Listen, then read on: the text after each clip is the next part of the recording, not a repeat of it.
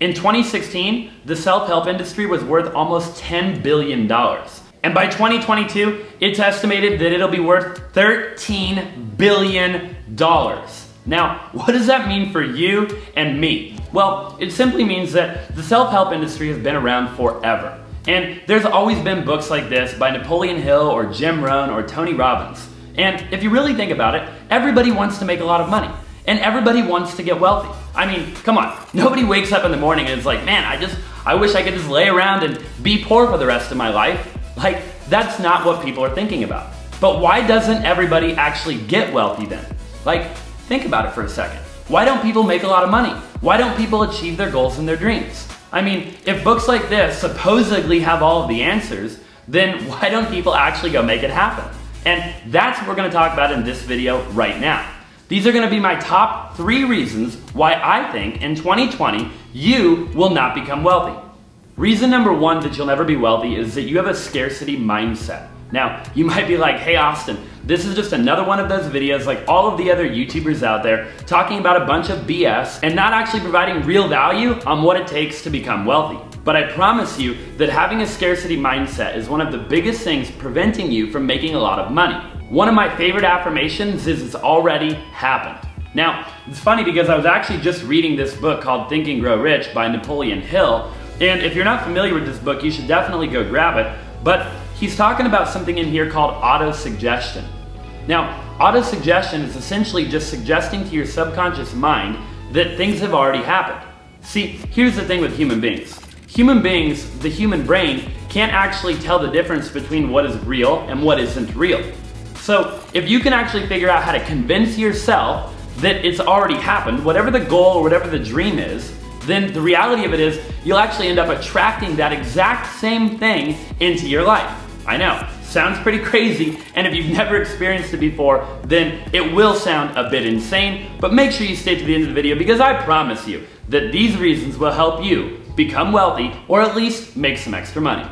So basically the concept of it is that your mind is extremely powerful, way more powerful than you or I could ever imagine. And you've got to actually literally think things into existence. And again, it does sound insane. But I promise you, if you stay to the end of the video and you smash that like button, that it's actually not insane, okay? It is very realistic to think things into existence. Another reason you're not gonna get wealthy in 2020 is because you're not good with people. Now, you might be like, Austin, what does that have anything to do with becoming wealthy? I can sit on my couch in my living room and start a Shopify store in my pajamas and make $1 million. And I know, I get it. There's a lot of hype on social media right now about making money with your boxers on, but at the end of the day, you've got to be good with people to make a lot of money, right? I mean, think about it for a second. People have your money. People have problems. And in order to make a lot of money, you've got to have a solution to people's problems.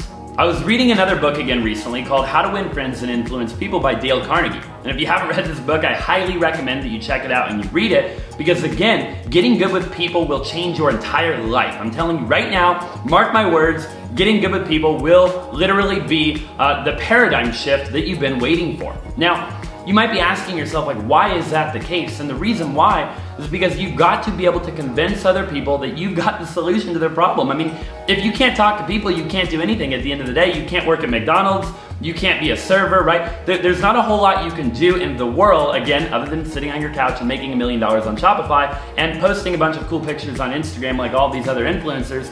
Other than that, you've got to be good with people, okay? And even if you're an influencer, I promise you, you still have to be good with people. Now, look, even if you're a doctor or a lawyer or an app developer, it doesn't really matter. You've got to be good with people and you've got to be good at selling yourself. Now, a lot of people, they call me all the time and they text me and they email me. They're like, Austin, if I'm a doctor or a lawyer, why do I have to be big on social media? Or why do I have to get along with people or be able to sell people? And the reality of it is, if you're a doctor, you've got to tell people that you're the best doctor in the world, right? You're the best dentist in the world, and you can make my teeth whiter than any other dentist on the face of the planet, okay? So you've got to be good with people, and you've got to know how to sell yourself. Another thing that you have to understand is that there's different personality types, right? You've got about 4 different personality types, and if you're not good with people, what's gonna happen is you're going to act the way that you wanna act, not the way that you need to act with that different personality type. So understanding that mirroring and matching, again, go ahead and look it up. There's a ton of research on mirroring and matching.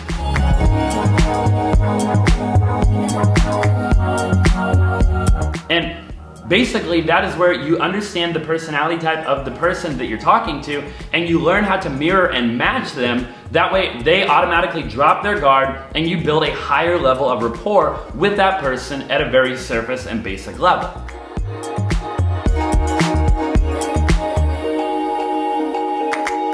So at the end of the day, just basically understand that you've gotta be good with people, right? You have to go out there and you've gotta master this skill. Whatever means necessary, you need to make it happen if you wanna become wealthy in 2020 or make a bunch of additional money. Last but not least, you don't have a good relationship with money. Now, you're like, Austin, what does that even mean? I love money, and I put all of it in my piggy bank every night, and I collect it, and I look at it, and I breathe on it, and I pray about it, and that is not what I'm talking about, okay? What I'm talking about is your relationship with money isn't good. How you think about money isn't good. The way that you think about money isn't good, right? Not if you want to become wealthy, at least. A lot of people protect money, and I want you to think about something for a minute. You know, a lot of people, they start a savings account and they have a Roth IRA and a 401k and they invest in a bond or a CD or their retirement account or whatever, and they protect money their whole life. Like it's this thing that's gonna save them from a burning building or whatever the case is. And I wanna challenge that thought process a little bit. I want you to take a step back just for a moment before you click off this video and just think about why. Why do you protect money like that? And what is it used for? I mean, literally, if you're watching this right now, pull out some money and sit it on the countertop in front of you or the desk in front of you and just sit there and don't do anything and just wait. I'm gonna wait for you to do it. Just wait for a minute and just see, does the money actually do anything?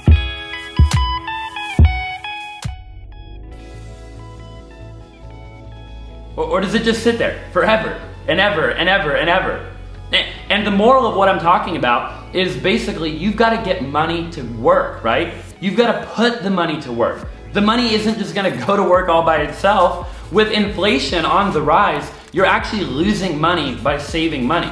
The inflation right now on average is about 1.6%, meaning at the highest possible interest rate savings account that you're going to get, being about 1.8%, depending on where you look, you're really not making any money. As a matter of fact, most likely you're actually losing money. So by saving money, you're losing money. So what you've got to learn to understand is that money is a tool. It's a resource essentially, and a lot of people don't look at it that way. So me personally, I go broke multiple times a year, and what I mean by that is I'm actually making a bunch of money through earned income, and then I'm taking all of my earned income and I'm actually putting it to work. I'm investing it into real estate, right? Into things that will pay me, into the ATM business, into multiple different industries that will pay me over and over and over again, creating what they call passive income, right? Now, I actually live my life on passive income, not on earned income. So the earned income is getting reinvested, and then I live my life off of the passive income that I made from the invested earned income. Now, the moment that you begin to understand this is a moment that you can become wealthy.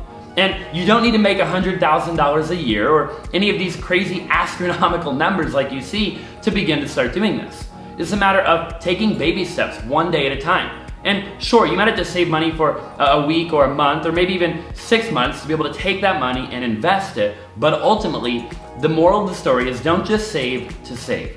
Save to invest. But stop saving just to save. So basically, just start to think about money differently. Stop thinking about it like everybody else. You know, the definition of insanity is doing the same thing over and over again, expecting a different result. My mentor told me that a long time ago, and that really hits home with me when I talk about money, right? You know, if you don't have what you want right now, then you're probably not gonna get what you want by doing the same thing again tomorrow, or the next day, or the next day, or the next day. The only way that things are going to change is if you change. And you've got to start by thinking about these things differently. Start by thinking about money differently, right? And start today. Stop waiting. It's about to be the new year, or if you're watching this right now, it might already be the new year. But moral of the story is to stop waiting. Today's the day that you thought about yesterday. Today's the day that you said tomorrow, yesterday. So go ahead, get out there, make your goals and your dreams a reality. I know that if I can do it, so can you. Go ahead, again, please smash that like button, smash that subscribe button if you haven't already. It helps me with the algorithm gods of YouTube, and I look forward to seeing you guys on the next video.